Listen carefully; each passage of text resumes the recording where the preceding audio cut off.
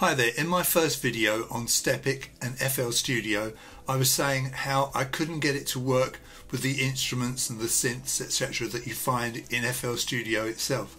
And I'm talking about things like Flex and Mini Synth, Harmless, that kind of thing. So I came up with a solution using a device in FL Studio which is called Patcher. So I'm going to show you how to use that.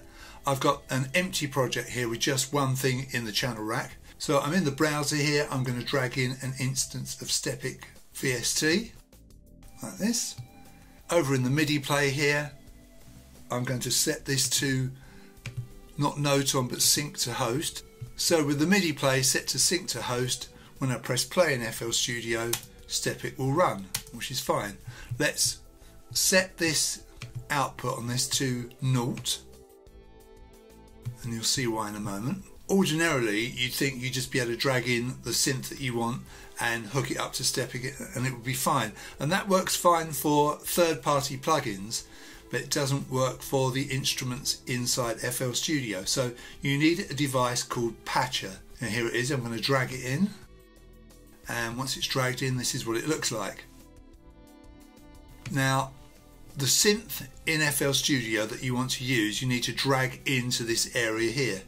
I want to use Flex, so I'm going to drag that in like that, and you think that if I just press play everything would work fine, but it really doesn't, because first of all I've got to set from FL Studio to outputs, events and MIDI port 0, and it still doesn't work because there's something else I have to do.